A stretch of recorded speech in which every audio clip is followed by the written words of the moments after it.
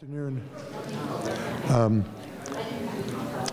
On behalf of the MacLean Center for Clinical Medical Ethics, I'm delighted to welcome you to today's lecture in our year-long seminar series on ethical issues in end-of-life care.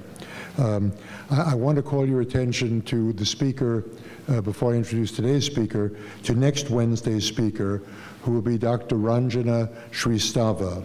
Ranjana is an oncologist, the author of 4 books, writes frequently in the New England Journal. She comes to us from Melbourne, Australia, and next Wednesday she'll speak on when good intentions aren't enough, barriers to optimal end-of-life care. So that will be here at regular time, Wednesday at noon. Dr. Shristava will also present another talk, a different talk, on Thursday afternoon at 5 o'clock, also in this room. And we'll hand out some flyers so you can take a look at the program for Dr. Shristava for next week. It's now my pleasure to introduce today's speaker, Dr. Aasim Padela. Here at the University of Chicago, Dr. Padela is the director of the Initiative on Islam and Medicine, an assistant professor of medicine in the sections of emergency medicine and general internal medicine, and a faculty member at the MacLean Center. Dr. Padela earned his MD from the Weill Cornell Medical College, completed residency at the University of Rochester in emergency medicine, and then was a Robert Wood Johnson clinical scholar at the University of Michigan, where he received an MS degree in healthcare research. Dr. Padela's research assesses how religion-related factors affect health behaviors and outcomes among American Muslim patients, and also how such factors influence the practice of American Muslim physicians. Dr. Padela explores how scientific data can work in concert with traditional Islamic moral reasoning and theology to develop a comprehensive, theologically rooted Islamic bioethics. When he was a Robert Wood Johnson scholar back at Michigan, Dr. Padela led a study on American Muslim health behaviors and challenges. In 2010, Dr. Padela was a visiting fellow at the Center for Islamic Studies at Oxford University in England. Dr. Padela is a fellow also of the think tank called Social Policy and Understanding, and recently Dr. Padela received a 4-year grant from the American Cancer Society that was entitled Developing a Tailored Mammography Screening Intervention for American Muslims. Today, Dr. Padela will speak to us on the topic that you see above me, ethical obligations and goals of care at the end of life, an Islamic theological framework. Please join me in giving a warm welcome to Dr. Aasim Padela. Thank you, Mark, and the MacLean staff for the gracious invite and the even more gracious introduction. I'm pleased to be here with my colleagues to talk a little bit about something that I sort of backed into. And because of that, I'm going to kind of give you the background of how I backed into this talk today and into this particular idea about creating a theological framework from an Islamic perspective for goals at end-of-life care. So Dr. Siegler mentioned that recently I look at American Muslim physicians and how Islam influences their behaviors, and we recently completed a national study of American Muslim physicians. Within that, some of these data were very interesting to note. So for example, in end-of-life care, 79% of these physicians found it more ethically problematic to withdraw than to withhold life support, and 70% of them found it more psychologically troubling.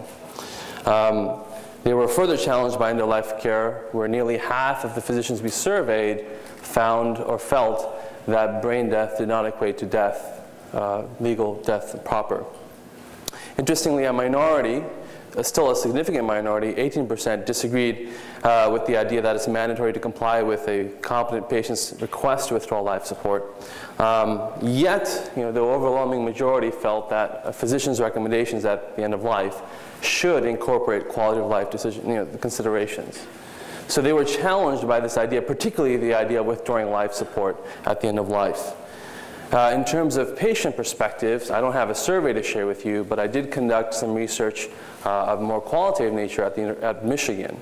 And we conducted 13 focus groups in mosque communities across the ethnic divide amongst Muslims, Asian, South Asian particularly, African American, and Arab.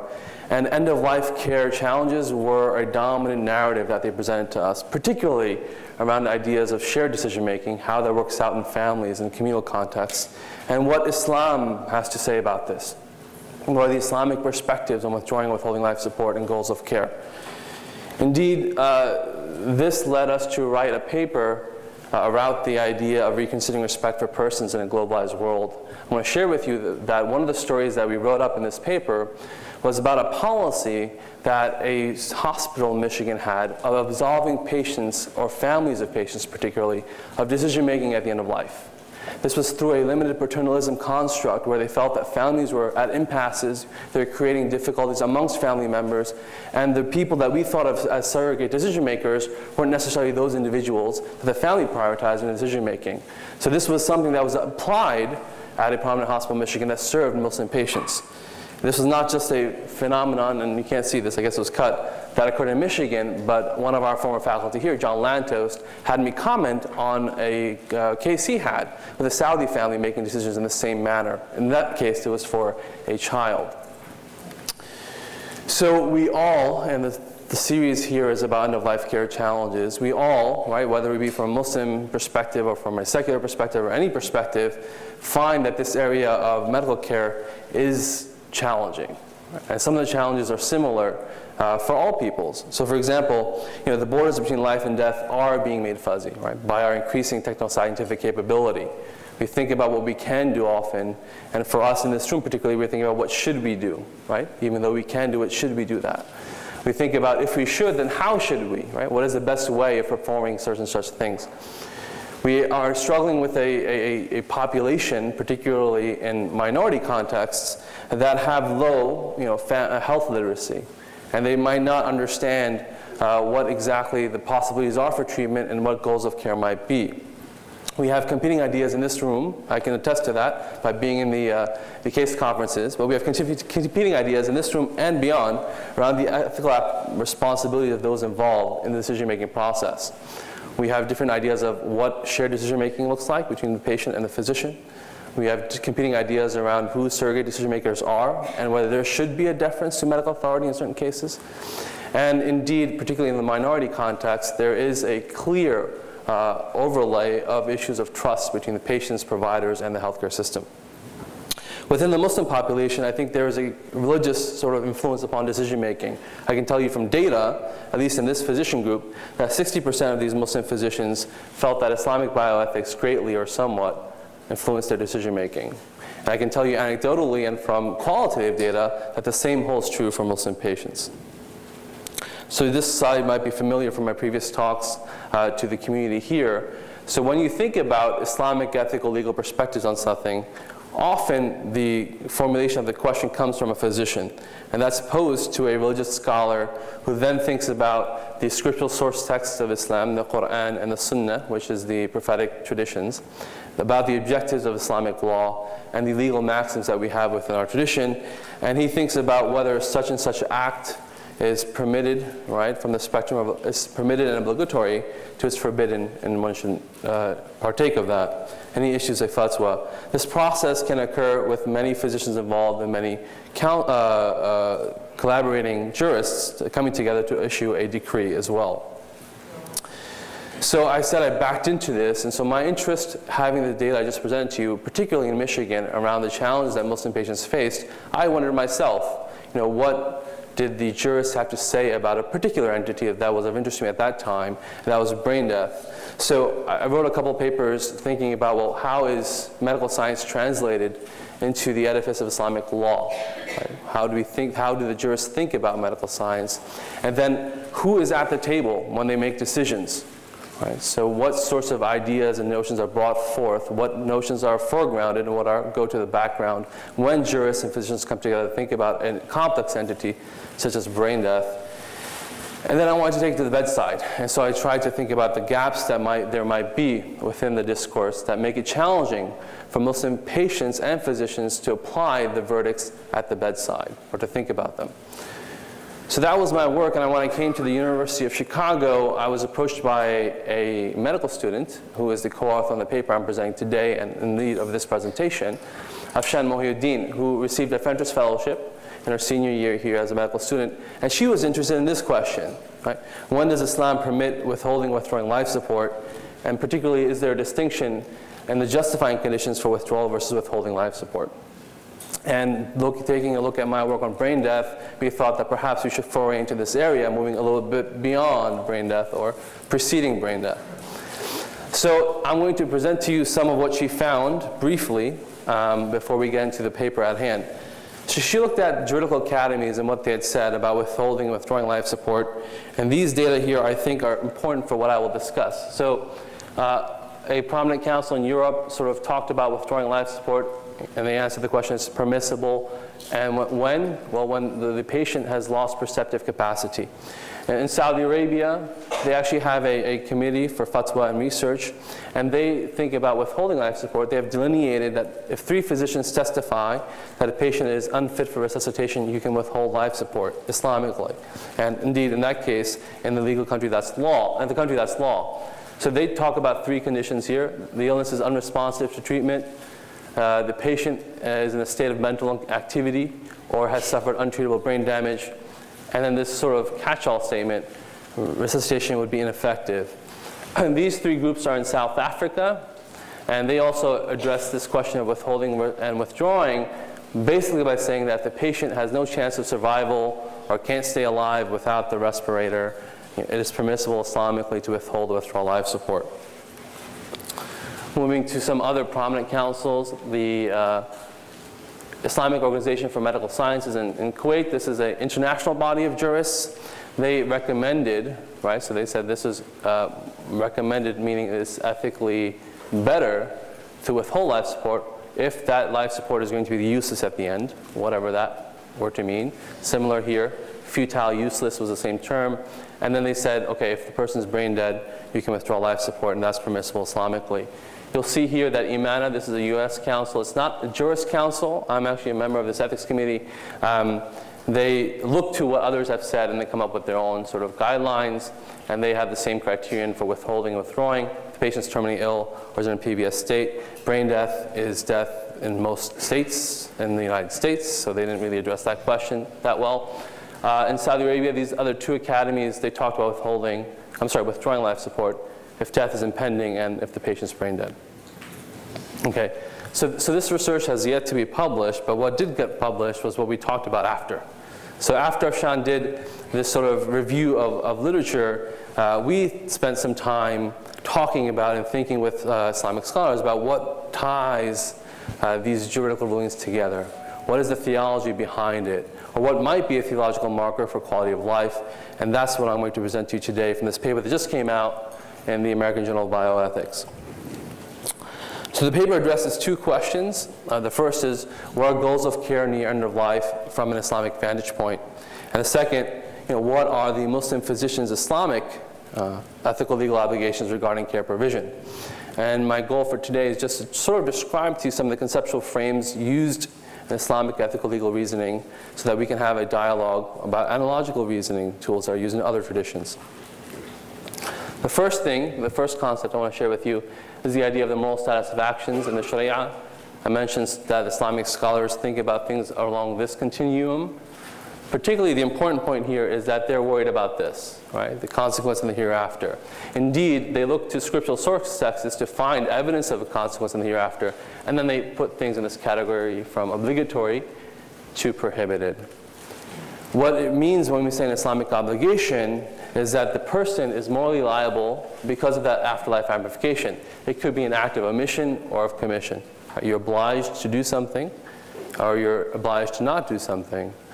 In any case, this leads to the term of what is there a sin ascribed to this activity, right, from the juridical source text. Thinking about the conversation about what happens then, people think about, common here and other places, think about duties and obligations, but the term in Islamic law is huquq, and that really translates to that which is owed to God or to man or humankind or both. So this approximates to duties, but you notice it starts with the idea of an obligation. And so if we think about duties, then there is this sense of that the rights are correlative from there. So if a patient is obliged or obligated to seek medical treatment, then the physician is obligated to provide that treatment. So this is the first concept of how we get at this, thinking about end-of-life care. So what does the Islamic legal tradition have to say about the obligation upon patients to seek medical treatment? The prevailing positions in the classical tradition, as canonized within the 4 Sunni schools of Islamic law, sort of talk about this. So I'm going to mention the dominant position, realize that there might be minority positions within each school, but these are the dominant positions, meaning, this is really important, that when an Islamic jurist issues a verdict, he has to first offer the dominant opinion, right? The going opinion. And then there might be a contingency that will allow him to then think about a minority opinion, but he can't just issue the minority opinion. He has to have a preponderance of reasons for going against the majority opinion. So first here you have the Hanafi school. They've thought about medical conditions medical treatment is always in the category of permissible, meaning it's never obligated upon a patient to seek medical treatment.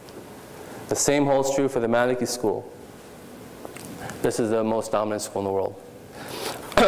The Shafi school of Islamic law, they have an opinion that it is obligatory. And it is obligatory to seek medical treatment only when cure is certain and it's life-saving. And this was formulated by this prominent jurist, Al-Ghazali, for those who know a little bit about Islamic studies. And the Hanbali school of law, this is another prominent jurist, classical jurist, Ibn Taymiyyah, he says the same thing as above. And it's interesting that these two individuals agreed, because they didn't agree on a lot of things, but in this they agreed. So what does this mean? The obligation to seek medical treatment, what was the reasoning behind it? Basically, the rationale by these classical jurists was that there was a concern for the efficacy of medical treatment at that time. Right? We didn't know if something was going to be a benefit or not. So they categorized medical treatments by their efficacy, and that's why there was a small class of treatments that were truly known to be efficacious. That was one concern. The second concern was a theological concern, that everything, meaning cure, is from God, right? Disease is from God. There might be a way for someone to get cured without resorting to an intermediary. Right? So we cannot mandate people seeking something if we think that this can occur. We can't make it obligatory, meaning it can't be sinful if you don't. The other issue was that in the early community of the Prophet in his time, there are recorded instances that the Prophet himself and his early companions refused medical treatment. And it's just an interesting, curious statement, authenticated, that he noted that amongst the categories of people who enter paradise, really without judgment, are those who do not seek treatment through amulets and trust in God. So you might say the amulets there was what was medical treatment at that time, but he mentioned it specifically. So there was this real counterbalancing of an idea of trusting in God, right, not knowing what medical treatment is going to offer, and then can we actually make it an obligation upon patients to seek medical treatment. So contemporary jurists also dealt with this issue, most recently in 1992, in this Fiqh Academy, which is an international Fiqh Academy in Jeddah, one of the ones I mentioned previously. And so they say that it's obligatory for Muslims to seek medical treatment for these 3 conditions. When it's going to stave off death, meaning that the treatment is life-saving. When that disease is going to cause a loss of an organ or disability. And now in the social context, social considerations, when that disease or illness is contagious and it's going to be a harm to others. So this is when they determined. So they recalibrated some of the older classical opinions, but came up with something that looks pretty similar. So what was this idea of life-saving, which is pertinent to end-of-life care discussions today? A paradigmatic case that the classical jurists talked about was the idea of a person who is bleeding to death. And for them, it's obligatory to seek treatment that would stop that hemorrhage, because that would save their life. At that time and today, there are treatments to stop someone, or potentially stop someone, or most dominantly to stop someone from bleeding to death. And they felt this was a paradigmatic case that they talked about. Contemporary medicine complicates this binary notion, right? You and I know that, forget about stopping bleeding, we have the ability now to sustain quote-unquote physiological markers of life without also prolonging the cognitive affective functions of that body or person. So in the context of life-saving, right, I mean in the context of end-of-life care, what would life-saving look like? Now recall that I had mentioned in this review of the juridical opinions that most of the terms used when the scholars looked at medicine and when you can now withdraw with whole life support were vague, right? Care is useless, maybe that means not effective. The patient is terminal, what does that really mean? But they did talk about brain death, and I'll tell you that even the scholars that considered it a dying state, not a dead state, because there is a debate whether that, which it is, that they also said that treatment is not obligatory, but moreover, the physician can withdraw with whole life support. So these are the sort of the foundations here. You know, useless treatment, patient is sort of near the end of life, I guess, or meaning in this case, there's nothing to affect that end, potentially, and then brain death. So the conceptual premise, I think, the other tie between these things is that in one regard, we don't have the capacity to change the outcome at all, right? So they're impending death. The other, which we'll talk about now in more detail, is that whatever state you are able to potentially maintain for that individual with whatever medical technology you have at hand would potentially represent a life of diminished benefit. All right? Okay. So we're now going to wade into some controversial waters here. So looking at the scriptural source text of Islam, these are the things they talk about as the purpose of life. So the Quran, these are two verses from the Quran declaring, I have not created man and jinn except for worship. Right? That's the reasonable law of creation. And there's another verse here that says that you should worship your Lord until death comes to you. So that is the reason for creation. This notion underlying this, there are others as well, is that a life of utility is that life that's related to notions of discharging religious obligations, right? The huquq, the haqq, the rights, the obligations owed to God, first and foremost. Within the prophetic sort of narrations, we have some teachings from him, and he said that none amongst you should make a request for death, for when any one of you dies, he ceases to do good deeds. Right? So again, life is there, you should do good works, and you shouldn't ask for death because that cuts you off from doing good works. Even more concretely, he said, none of you should make a request for death because of the trouble in which he's involved, but if there is no other help, then say, and he taught this prayer, "Oh God, keep me alive as long as there's goodness in life for me, and bring death to me when there is goodness and death for me." This actually, what happened here? This supplication was adopted by companions. And we know, for example, that there was, in a medical context, a person had to have cautery at that time for some sort of stomach ailment. He had this multiple times. And a companion visited him and said, you know what? He's like, well, if the Prophet allowed us to ask for death, I would have asked for death by now. But I'm making this prayer. Okay? So the notion in these teachings was that the ability to effect good works is a part of life. And that when that is compromised, you can potentially, look at this out, you can potentially ask for death to come to you. So what is the theological rubric for this, right, this idea of a life of benefit, or of ultimate benefit? So the theological marker for quality of life, this is our argument, is this construct in Islamic law, mukallaf. And that signifies a morally liable individual. What that means is that a person, what the requisites for that is that the person maintains sufficient cognitive capacity for assessing the benefit and harm to actions, worldly, otherworldly, whatever, but they can cognate through this complicated equation. And this is marked, what they call about it is the person has full intellect aql, and it exists on a continuum from tamyiz, which is the idea of discernment, to rushd, uprightness. It's not the precision of this faculty, but the idea that you have this faculty. You can discern, right, benefit and harm. You can therefore act according to benefit and harm, this life or the other life. In a Muslim context, obviously this means that Muslims are firstly accountable for religious duties. I just told you that if the verses talk about that you're created for worship and you recognize God, then Muslims should be discharging their responsibilities to worship God. So that's in a Muslim context. But in a non-Muslim context, the idea of a mukallaf potential exists. Children, non-Muslims, they all have this potential because they might be endowed with the ability to discern good and harm. Benefit or non-beneficial actions can be distinguished. So this is a theological marker, what makes you morally accountable to society and to God. I'll say here that the mukallaf state also represents, in this case, the argument, a life of optimal quality, because it allows for the potential to affect the afterlife. Right? I mentioned to you that Islamic law is concerned with afterlife, so now this allows the potential for affecting the afterlife because you have the cognitive capacity to do so, and hence that it is a quality of life metric. So we argue in the paper that Muslim physicians are obligated to work towards restoring this potential, this faculty, this capacity within the bounds of modern medical science. That is the rubric under which, that's the goal, the telos of end-of-life care for which a Muslim patient is obligated to work towards. Now let's take you through some of the cases we discuss in this paper. So one, particularly when we talk about A and B. So here we have the patient and the surrogate's expressed wishes regarding clinical care, desires to maintain or initiate clinical therapy, or desires to not initiate or cease, right, stop, withdraw life support.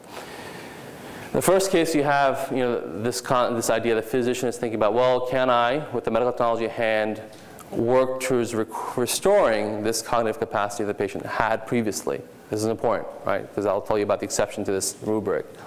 But the patient, say, for the example, might be that a young gentleman, right, undergoes a car accident, suffers some sort of cerebral injury, right? So now what are we doing? What is the physician's obligation, the Muslim physician's obligation? Well, if I cannot help restore this status, right? Underlying this status is what? The idea of the cognitive capacity, then to distinguish between harmful and beneficial actions, that I'm not obliged, I'm not obligated to provide medical treatment. The patient or his family wants so. So what do we do then? I'll talk about that in a second. On the other hand, the other controversial end would be if, right, we think we can restore this potential, but the expressed wishes are not to do so. So in the first case, right, so there's no obligation. I mean, the idea of not an obligation, right, doesn't mean that it's impermissible. You have to distinguish between that, right? So because you're not morally, Islamically obligated to do something doesn't mean you can't do it. It's not the opposite, right? That you're morally liable for doing it. So we have to distinguish between this. But there is a concern within Islamic law and theology for trampling over what we consider the idea is called karama, and I think from my conversations with others in this room, that this maps on well into the idea of intrinsic dignity. Right, so if a patient is on life support for a purpose other than their own life or their own benefit, what are we doing here? Are we trampling upon that idea of karama, that the human is a dignified being? And the second idea here as well, the other aspect we have to be concerned about is, are we subjecting this body to ineffectual treatment? So say you think the person's brain dead and they're just a body. Say you accept that. And some Islamic streams of thinking accept that. Then the body, even without, right, if they think it's dead, there's no personhood here, still has hurma. It extends to beyond life. So you're potentially trampling upon the inviolability of the body by subjecting them to things. Invading them, right? Invading that body, piercing it with IVs, whatever you're doing.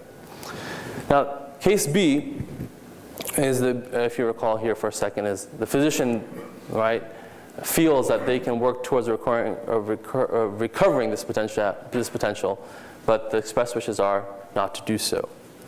So then this is a conflict, right, between, and it could be resolved as we do here in sort of many cases. We talk about referring, and the duty to refer if you can't do something, right, and controversial moral decision-making at the bedside.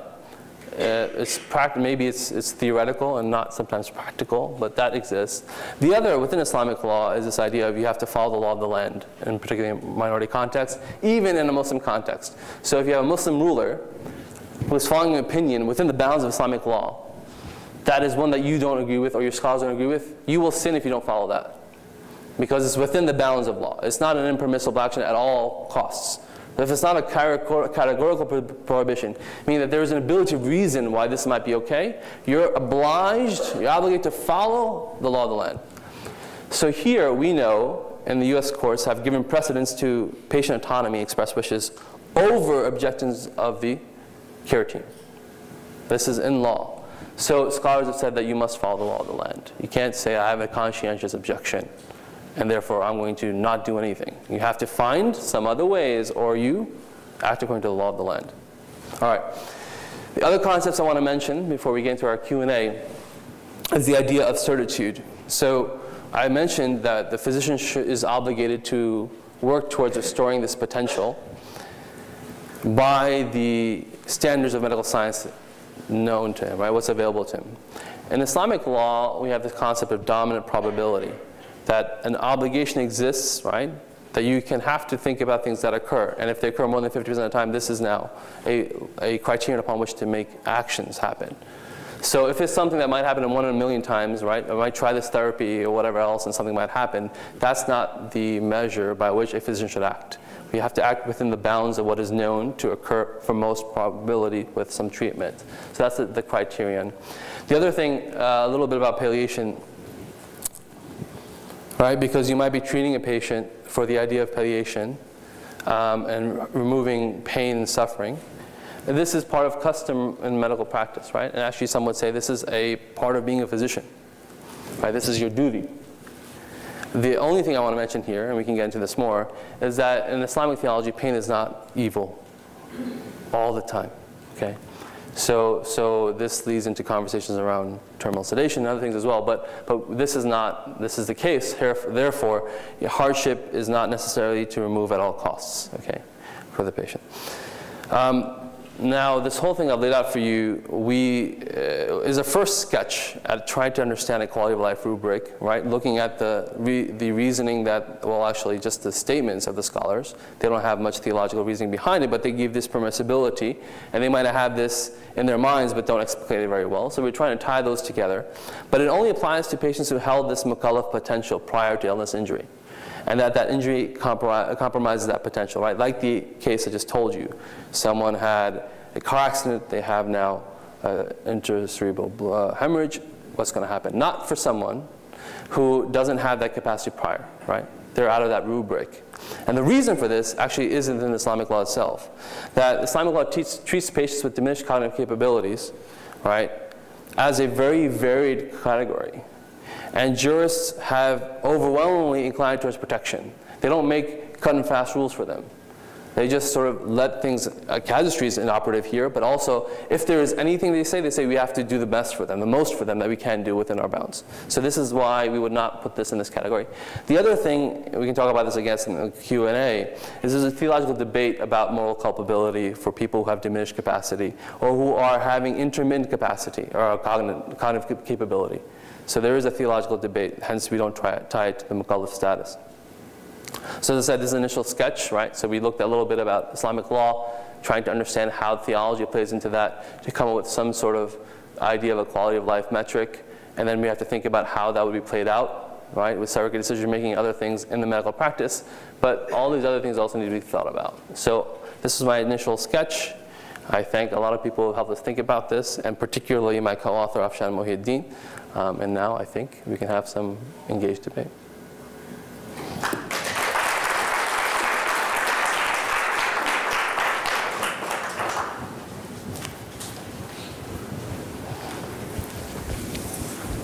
Dr. Padela's talk is open for questions or comments. Yes, please, in the back. No, I'm sorry. The microphone is here. We'll come right up to you. Thanks, Aasim. Very illuminating. One question I have relates to the quote you had from, or the citation from the prophet saying that you should trust in God, not amulets. It seems to me that historically, a lot of people don't realize that was originally the position of ancient Israel. You couldn't see doctors initially because for a good period of history, they were using amulets that would be associated with idol worship, and you had to go see the priest instead to be healed. And it was only with the introduction of Greek medicine, which brought a sort of science at the time, that there was a synthesis, if you will, in which the physician was thought to be sort of as the instrument of God. God sort of gives the doctor the knowledge. God creates the world with healing herbs, and therefore there actually then becomes a sort of obligation, if you will, to see the doctor. And what's striking to me that persists in Judaism. Today it was picked up by Christianity, and while at the time of the prophet, doctors were, at least in his culture, using amulets. There was later, certainly in the medieval period of Islam, the sort of height of introduction of Greek medicine. And I just wonder, how people worked that out at the time, why there wasn't a sort of similar kind of, or maybe there is and it's just been bypassed by the jurists. So enlighten me about that. But what kind of theological reflection went on once there was scientific medicine and not amulets as the means for treatment? So the term that was used in the hadith is ruqya. So it's not the term used for sorcery-based amulets. These were ruqya was people would have at that time of the Prophet and later would use verses of the Quran for healing, for example, or they would later on this comes like numerical things, right? These sort of people sort of adopted ideas around magic numbers, so to speak. So, for example, there's a relation of someone reciting one particular set of verses for healing. So the term that's used here is ruqya, which is at that time is now absorbed into Islam as a form of healing using Quranic verses. Okay, so there's a stream of scholars that he actually mentioned this. He didn't mention amulets that were used for sorcery he mentioned this. This is even, you can think about it, using Quranic verses. This is actually a direct link to God, right? But he even mentioned this. And so just trust in God, not necessarily the verses. Now this could have many different things, but the point here was that the scholars can't say, this is just a historical example, let's discard this as an authentic narration. Within your juridical mindset, you have to incorporate these authentic traditions and say, well, now we have to allow permissibility, right, for this action. Because it can't be a normative example. If he said something and we can interpret it in a way that would make that would allow for something else. So the multiplicity of interpretation has to be incorporated within the law, which allows actually, paradoxically, people don't understand this. Islamic law is actually very vast. Everything's almost pure law. There are very few things that are impermissible because of this. They have to incorporate this authentic tradition. If it was a weak tradition, they could kind of discard it, but they couldn't. Hi, my name's Susan Cochran, and I work with Gift of Hope, Organ and Tissue Donor Network, and my question is about organ donation. We find that many of the authorities in Islam have supported organ donation because the Quranic verse, to save one life is as if you've saved the world. But then when we approach Muslim families, they struggle with wanting to donate. I just wondered what your comments were about that. Incidentally, I think 2 years ago at the MacLean Fellows Conference, I think I gave a talk on this exact issue around organ donation. And I'm going to refer you to that talk. That's on Mark's website. I think that we have to tease out a little bit of, first of all, it's not, there are opinions from scholars that it's not permissible. Okay? So we should be clear when we talk about this that there is this spectrum plurality. Secondly, the way that people interpret things is, right, there's a theory, this is permissible, but in practice there are many things that might be objectionable within the practice of organ donation. And those might have overlays of why people don't want to be involved in the practice. I'll tell you a personal example. Recently, my wife, okay, so this is very, very personal. My wife has signed up a license, I haven't, okay? And she read some story about something in the popular press around DCD, I think, actually. All right, so 2 minutes, 5 minutes, go to the OR, then done, whatever.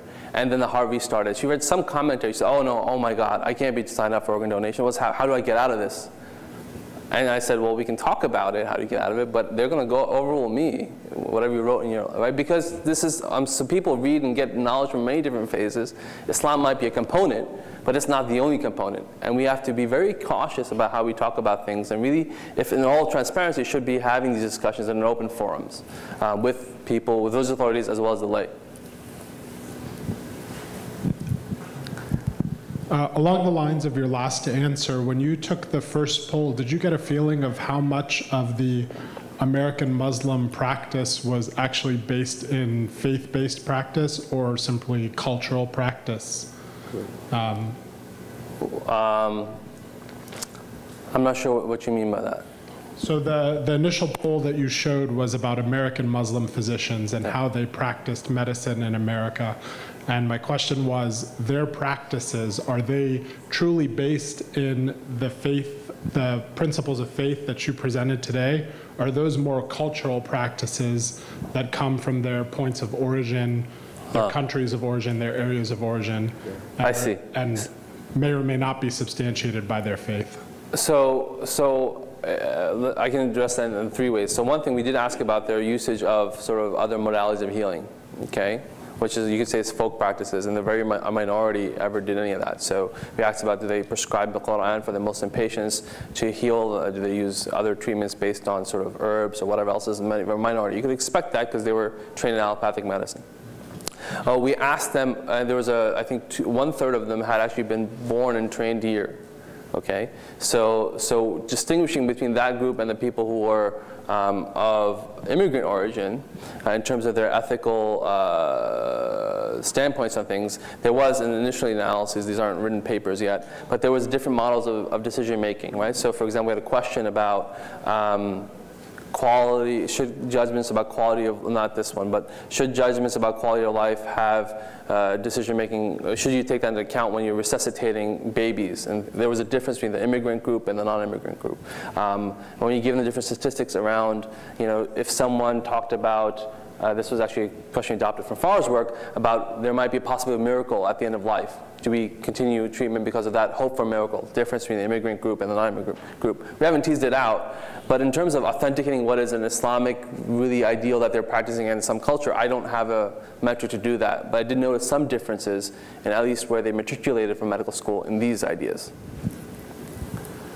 Is there a concept of brain death also? I mean, I would understand, like regarding to organ transplantation, that being kept physically alive for a heart or liver donation is not permissible because it's not for your own good.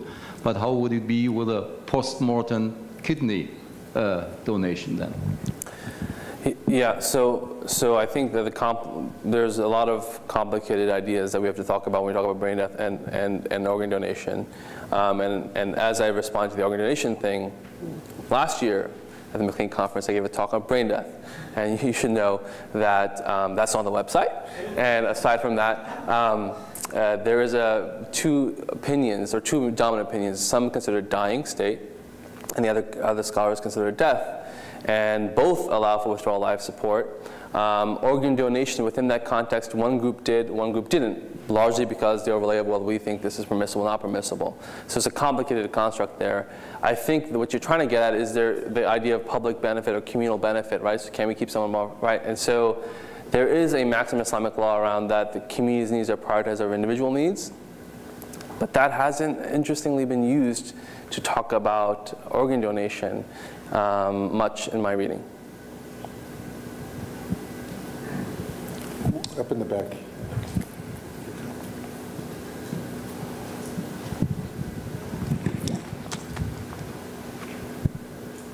So, Aasim, I was struck by how, like for many of your slides, if we deleted the Arabic words, many of the concepts seem very familiar or similar to many of the largely Judeo-Christian Western ideas that have been presented in many of the prior sessions. Would you say that's a fair statement, or are there key distinctions which you want to highlight in terms of the presentation? Yes, so I think that you hit it on the head, Marshall. I think there's a lot of conceptual analogs. What I caution against is a surface reading of those, meaning that if you buy the argument, these are historical constructions or formulations that were responding to a certain reality, a Muslim reality, right? And then they were then formulated in response to that there are ways where these wouldn't be exactly mapping onto concepts that we have here. So yeah, I mentioned one clear thing I'll tell you about duties and obligations. I said, okay, there are conceptual analogs for that. But Islam wouldn't say that rights inhere within men, right? They're confirmed from the deity. And if so, then you have to find a direct link to a statement in the Quran or the prophetic tradition that will confer that right upon an individual. So there might be places where this breaks down. And if you just say, well, look, we have a concept of rights in Islam, it's called the Arabic word huquq, you might gloss over this distinction. So I think there are a lot of conceptual analogs which we want to have these sort of conversations and get at the meat, the heart of the matter. But we should caution against simplifications of that. But they come from the similar sources. People are people. We think about things in similar ways. Obviously, we should share some values. I want to go back to Badr's question, just say it a slightly different way. There are Catholic physicians who practice, and Jewish physicians and Protestant physicians come out of a certain religious tradition, but in their practice, they're not practicing based upon the theological statements or requirements of that tradition. I mean, they're practicing a kind of secular medical practice in the U.S. I gather that was sort of behind your question. What percent of Muslim physicians practice out of the religious tradition and which out of a cultural or secular tradition? Right. So the quote, the statistic I quoted to you was that 60% of Muslim physicians in this group had said that Islamic bioethics or notions of Islamic bioethics influence their practice, right? So greatly or somewhat. Yeah. So there's something about Islam, or some notions or whatever the reading they've done does influence the way they think about things, particularly on things like this. So I'm leaving in February for I've been invited to do a workshop on end-of-life care. I did one in Dallas last year. So, I mean, people, when you have these challenges and you're facing something that you think might have religious implications, you often at that time, you at least try to figure out what the religion has to say about that. Particularly because Muslim patients expect Muslim physicians and the community to know that. Yet, medicine is globalized. The way we think about germ theory, I mean, these things are, the way that we think about things are similar across time and space now in modernity. So my response to that is that I think that in certain contexts, just like Jewish physicians and Christian physicians might find around reproductive health, we have to think about things differently. Muslims might find that in end-of-life care. But in other areas, things are similar, and there's no cultural issue or religious issue.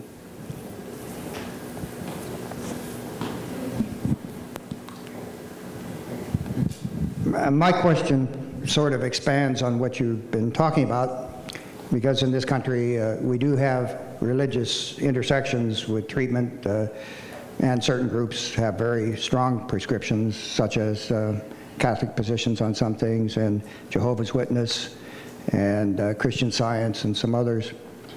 And given that there's a strong attitude, as far as I understand, among Muslims about Insha'Allah, I'm wondering if there are some corresponding kinds of constraints for Muslim believers. So let me reformulate what you just said. So you're asking about, inshallah, the term, for those who don't know that term in parlance, it means God willing. So you're talking about the idea of reliance of God having other implications in other areas of medicine? That they defer treatment because of some kind of a religious prescription, or just because of the very general attitude of God willing, or whatever, whatever happens depends on God's will. So So I've been doing some work on fatalism and certain behaviors amongst Muslims. The data I can quote to you is from my work on cancer screening, where I found that fatalistic notions did not impede cancer screening amongst American Muslim women from across these three ethnicities in Chicago with regards to cervical cancer and breast cancer screening. That's data.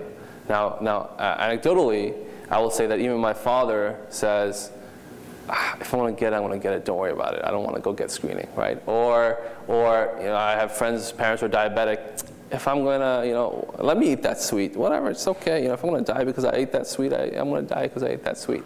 So I don't know if the data doesn't matter for reality, but I think that this idea of quote-unquote mapping on fatalistic beliefs because you have a deistic structure to your life is something that occurs across communities, and it happens in different ways. People might not say, I want to I might die if I'm walking across the street, so why not do this?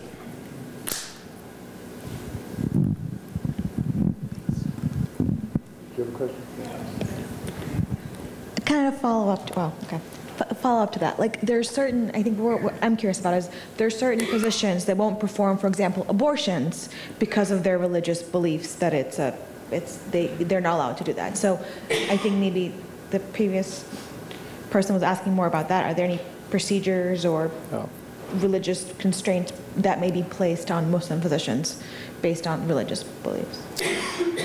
That's an excellent research question, one that will be addressed by this national survey as it is analyzed. I think, I just want to make a comment for a second. Often when we talk about religion and medicine, we have this idea of clash. And a lot of the questions even here have this notion of clash, right? And we're trying to protect against areas for the benefit of the patient or others that physicians would not do something. I don't think that is, I think that's overplayed. And I think that when you talk to Muslim physicians, and I've done some qualitative work, they might have some reservations around certain things, and they might ask religious authorities, and you saw that idea of a law of the land, and oftentimes they find a justification for doing whatever the normal customary practice is. Based on the law. Based on the law of the land or custom within that society. So I think there are outs for them, but I think end-of-life care is a clear problem, which is why I talked about today, right? They have, even if they act the same way, they're psychologically troubled, they're looking for guidance, they don't believe brain death is death, half of them. There are challenges here, and we have to think about how we would negotiate them as a professional identity, but also whether there's something here to think about how we think about plurality in the medical community. So I just want to, if that's a cop-out to your question, that's a cop-out, but I think we should think about things in a more nuanced way. I don't know what the data shows today, but if you did a general survey of the American physician population, had you done one 20 years ago, I wouldn't be surprised that 43% didn't believe in brain death either. You wonder if some of this is not just temporal phenomena, and attitudes change and evolve. Other questions? I found this a fascinating talk, and I really want to thank you for coming. Well, my pleasure. Thank you so much. Are you going to go into the fellows and